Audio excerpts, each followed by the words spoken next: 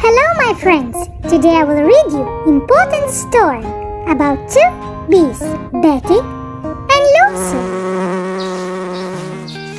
Oh, what a beautiful day to collect nectar.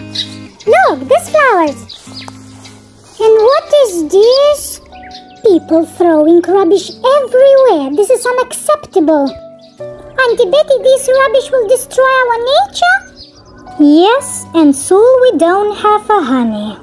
I'm scared, Auntie Betty. It is all information about how bad to put plastic on the grass, and they're still doing it. On the way home, they saw more and more rubbish. It's make them so upset. Auntie Betty, you're not sleeping. Lucy, the world not the same anymore. We need to do something about it. Next day, Auntie took Lucy to the field. Attention, attention, all creatures of the fields, it's your attention. All creatures of these fields, listen me carefully. From now on, we stop our services from what they done with our grass. Yeah. From now on, no honey for them. Ants, you will not clean grass for them. Yeah. And you there in the back, no lovely songs for them. And they start a boycott. Days go by, and it was so empty around.